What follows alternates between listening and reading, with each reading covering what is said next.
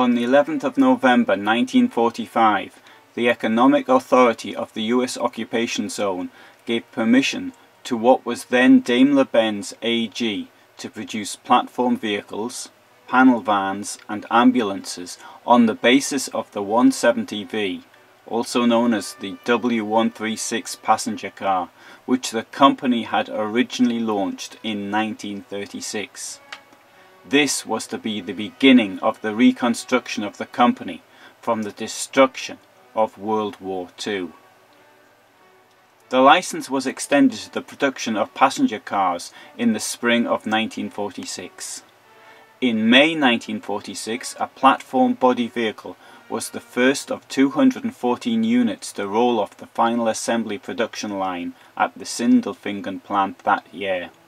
It was followed by the first delivery of a panel van in June, an ambulance in September, and a police patrol car in October 1946. The number of units produced and gaps in production indicate that manufacturing conditions were far from normal. It was not until mid-1947 that the 170V four-door saloon followed the small commercial vehicles. In this video I'll show you some of the original press photographs which show the relaunch of this classic German brand and its complete recovery from the catastrophe of the Second World War. I'll jump about a little bit in time. Normally I like to start at the beginning and finish at the end, but for this video I'm going to have to go back to the beginning to explain parts of what is the end, of which I'm going to tell you first of all. As soon as Mercedes had permission to resume production, the company sprang into action. A decision was taken to relocate the final assembly for passenger cars from Untertürkheim to Sindelfingen, something which had already been planned prior to the war.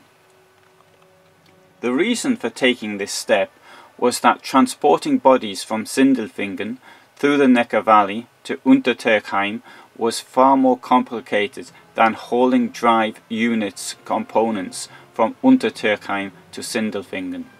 On the 22nd of February 1946, an M136 four-cylinder engine marked the first engine produced at the Untertürkheim plant after the Second World War. The 1.7 litre unit generated an output of 28 kW, that's 38 horsepower. The 170V saloon, produced in large numbers between 1935 and 1942, formed the tried and tested basis of the first post-war vehicles.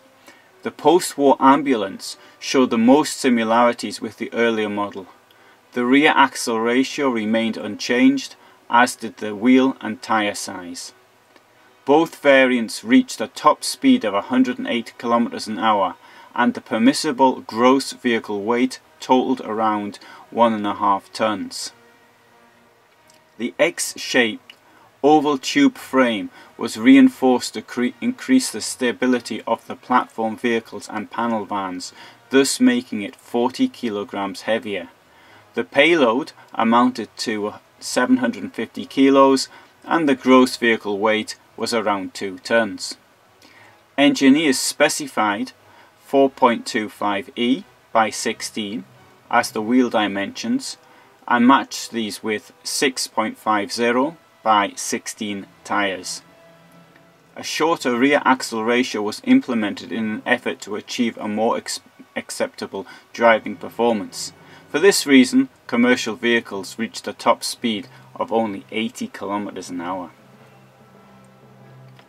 The vehicles came with very basic equipment.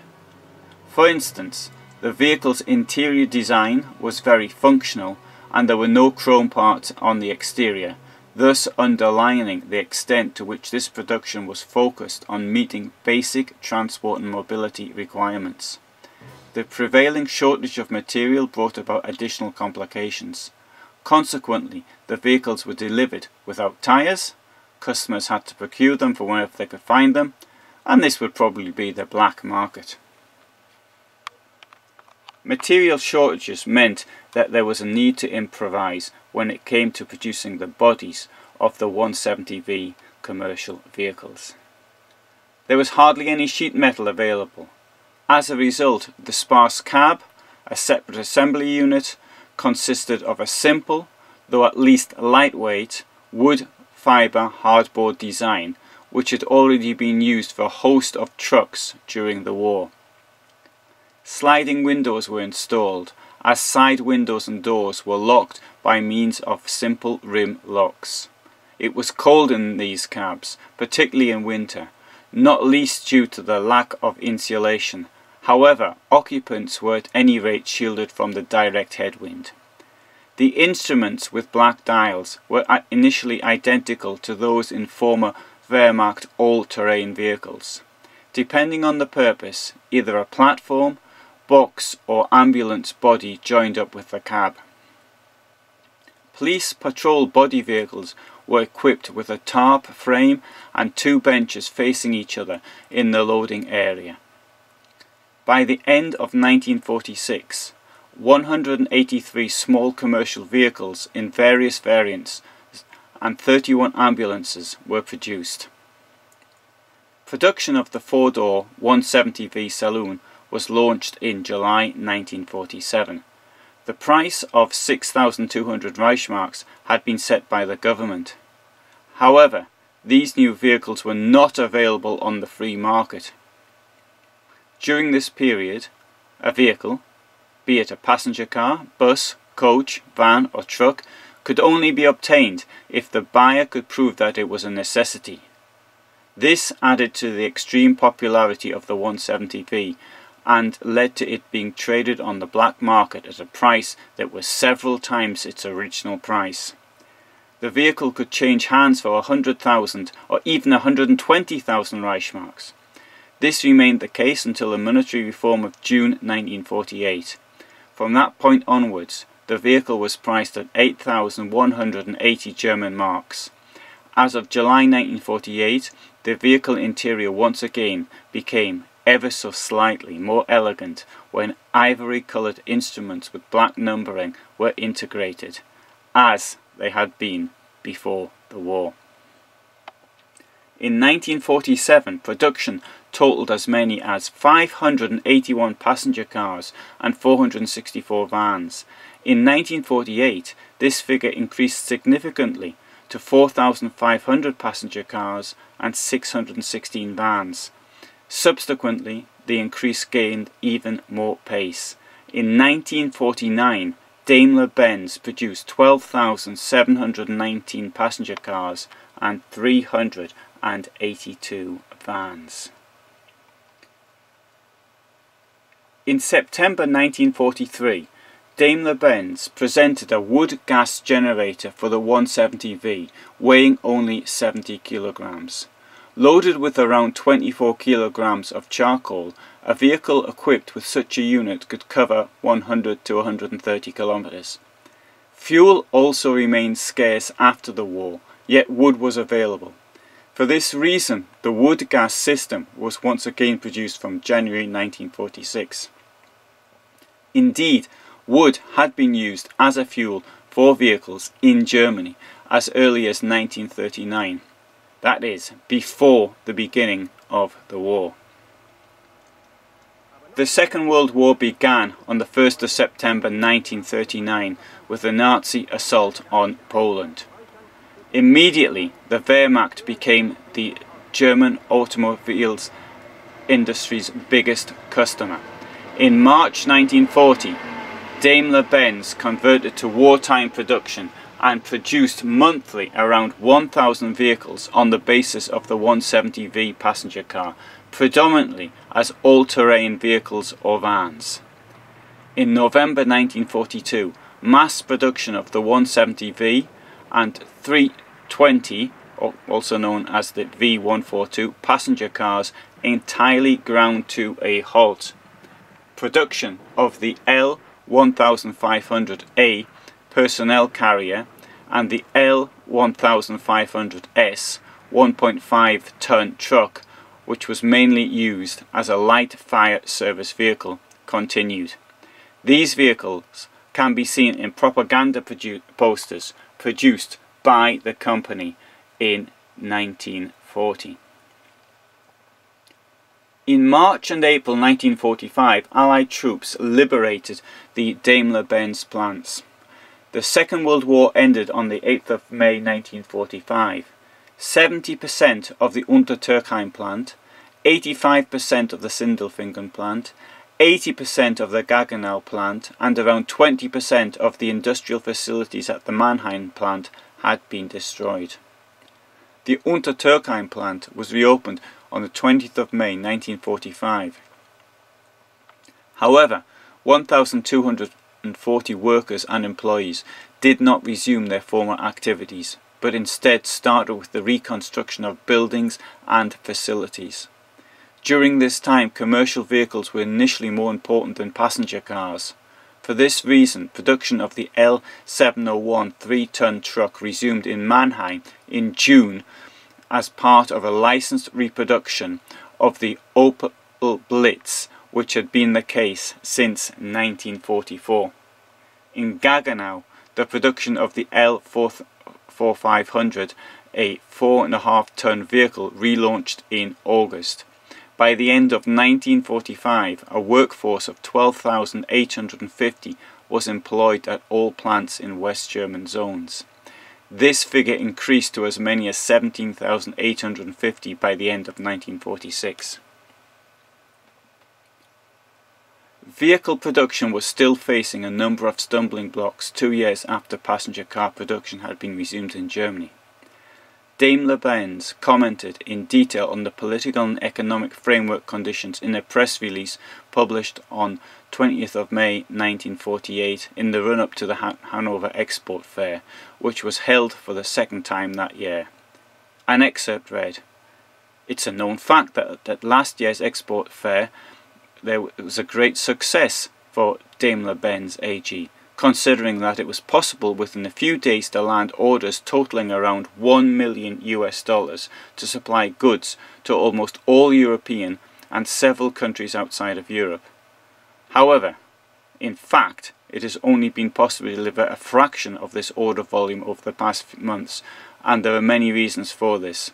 Firstly, Sweden, Norway, Denmark, Finland, the Netherlands, Austria and France have issued import embargoes, leaving us with opportunities to supply only Switzerland, Belgium and Luxembourg in Europe. A whole range of other adverse conditions exacerbated this, as the press release went on to explain. The ability to export is impaired by the lack of numerous materials.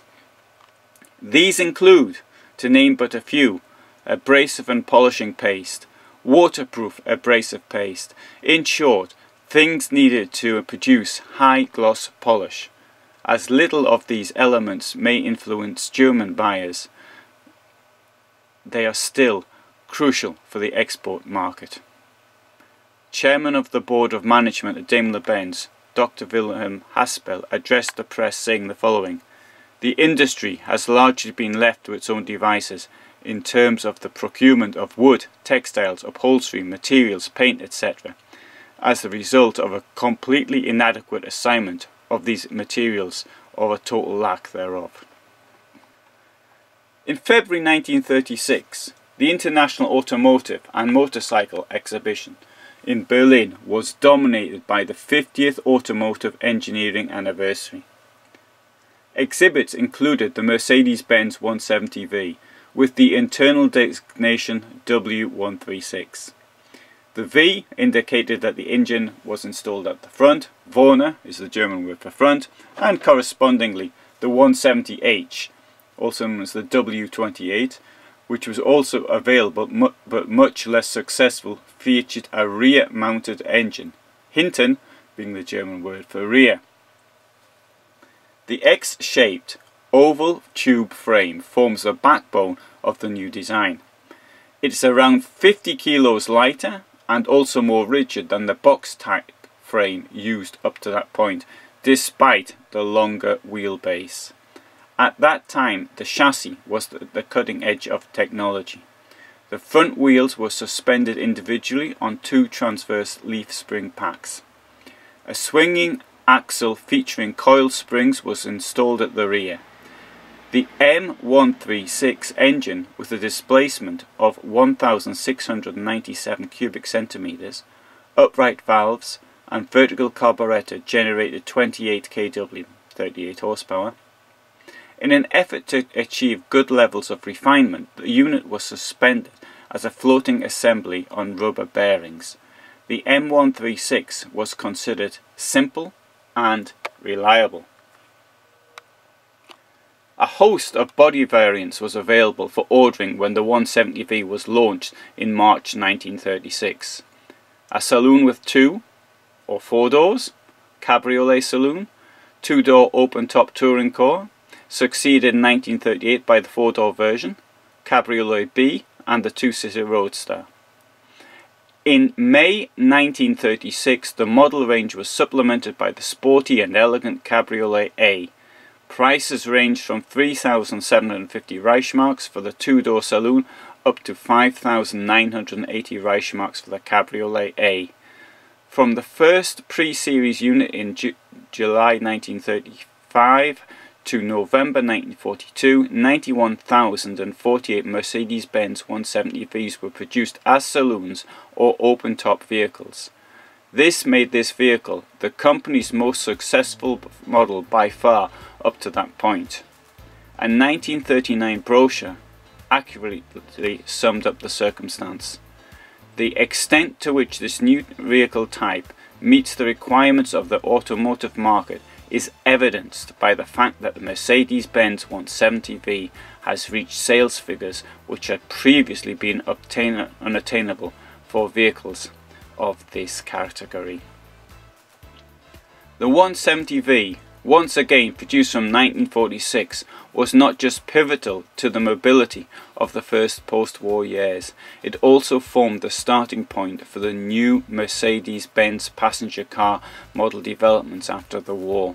In May 1949, Daimler-Benz presented the Mercedes-Benz 170D at the Hanover Export Fair, the brand's first post-war diesel-powered passenger car. It was supplemented by the 170S, a vehicle derived from the 170V but with larger dimensions and a more representative character. The continuously enhanced model range represented the backbone of the company's passenger car production until 1953. So, what did the press say?